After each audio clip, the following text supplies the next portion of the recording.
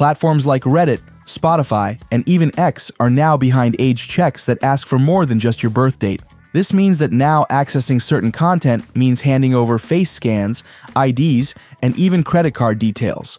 But there's still a way around it. Age verification used to be a checkbox, but now it's a full-on identity check. More sites are demanding facial scans, government ID, or credit card info just to access content that's been open for years. And it's not just adult websites anymore. These checks are now showing up on platforms like Reddit, Spotify, X, Discord, and even music streaming apps. Countries like the UK, France, and Australia have made these systems mandatory, with laws that pressure platforms to collect a lot more than just a birth date. This video breaks down how online age checks actually work and why millions of users are looking for ways to stay anonymous without breaking the rules.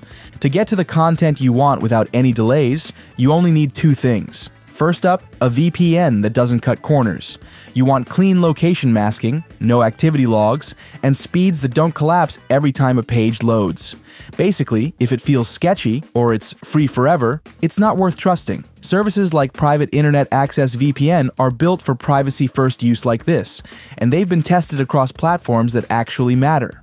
Next, a clean browser or even a second device. It keeps your real accounts, saved logins, and autofill data out of the mix, so nothing quietly links back to your identity.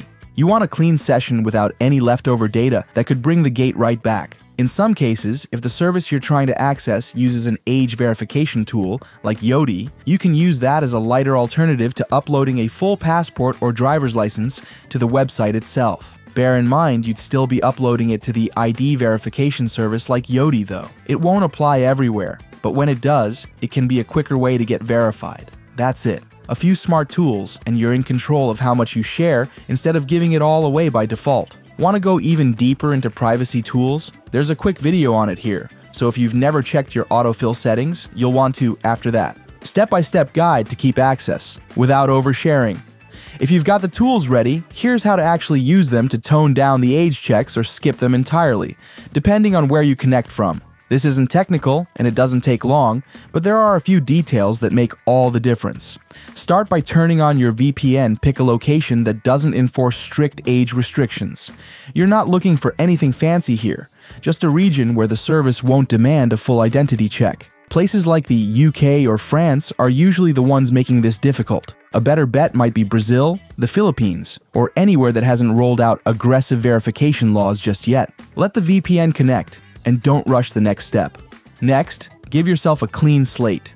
Even if your location's changed, your browser might still think you're in the same place you were yesterday. That's why it's smart to either open a private window or use a browser that hasn't been tracking your logins and cookies for the last 6 months. So, clearing your cookies is always a good idea. Although depending on the browser, if you're using a private window, it may not be necessary. Your mileage may vary.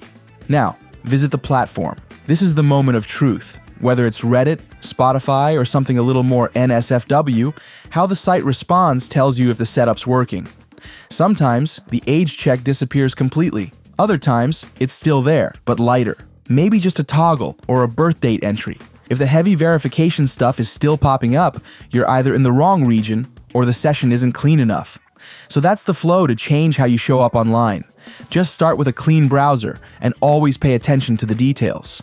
You'll either skip the gate entirely or at least avoid the most invasive parts. And if you're doing this from a shared device or a slow PC, don't miss this cleanup guide that walks through how to make Windows actually usable again. Getting through the age gate is one thing, but staying private while you're in is the part most people overlook. First, skip the login, especially if it's tied to your real email or any synced accounts.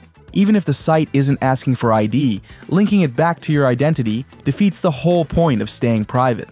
If you must log in, use a secondary account that isn't connected to anything personal. Second, don't just browse freely. Watch what the platform is requesting behind the scenes. Some pages load fine, but others might quietly request access to location, autofill data, or stored logins.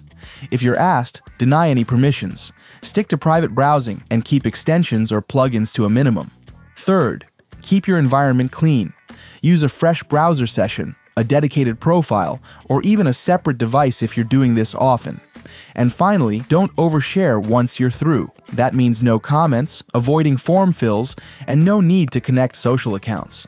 The less you give, the less the platform can tie back to you. It's a privacy-first approach, not a workaround. And it's what makes the setup worth doing in the first place. This is also where people get tripped up on public Wi-Fi, especially on mobile. If that's part of your setup, check out this guide. It's short and it's worth it. If things don't work right out of the gate, don't stress. A few quick tweaks usually get everything back on track. The age screen still shows up, pick a new VPN server. Some IPs get flagged more than others, and swapping locations is often enough to trigger a lighter version, or no check at all. Page won't load or something's glitching? Try dumping your cookies or jumping to another browser entirely. Old data can confuse the site and bring back restrictions you already worked around. Stuck in the app loop? Switch to your browser and request the desktop version. Apps tend to be more locked down and browser mode gives you more control. If it all still feels stuck, step away for a bit. Sites roll out regional changes all the time, and what fails now might work an hour later on the same setup.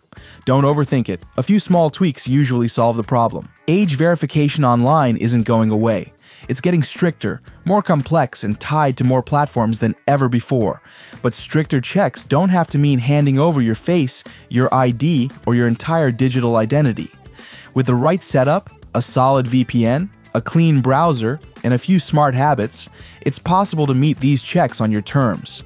Or, in many cases, avoid the more invasive ones altogether. It's time to protect your privacy in a system that often asks for more than it really needs. So if you're tired of apps asking for your passport just to play a song or scroll a thread, there's a smarter way to handle it. Keep your setup tight, stay aware of how platforms are changing, and don't give up more than you have to. If this helped, drop a comment and let others know what worked for you. If you're exploring VPNs for privacy-first access like this, take a look at this video. Breaking down PIA VPNs features Tainnat covers tools which actually matter when sites start tightening access. Hit subscribe and stay one step ahead of whatever the internet throws at you.